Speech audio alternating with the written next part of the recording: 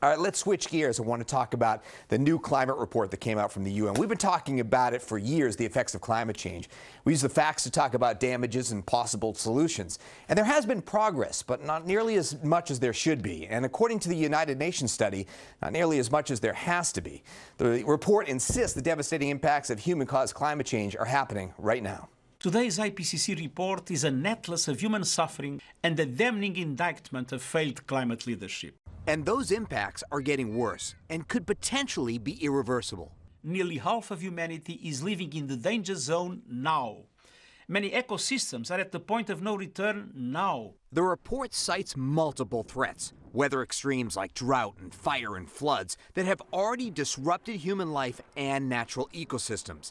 In some cases, beyond the point where either are able to adapt. The report makes it clear that those impacts are more widespread and happening more quickly than we had thought previously. The report stresses that significant change needs to occur in the next decade to prevent irreversible damage. And science tells us that will require the world to cut emissions by 45% by 2030 and achieve net zero emissions of greenhouse gases by 2050. But according to current commitments, global emissions are set to increase almost 14% over the current decade. What's new in this report are multiple adaptation strategies that can be successful if the global temperature rise is limited to 1.5 degrees Celsius. If we start protecting people with the types of solutions that we're implementing now, rather than waiting until later, we are more likely to save money in the future. Viable solutions are on the table, but scientists and experts are urging action now,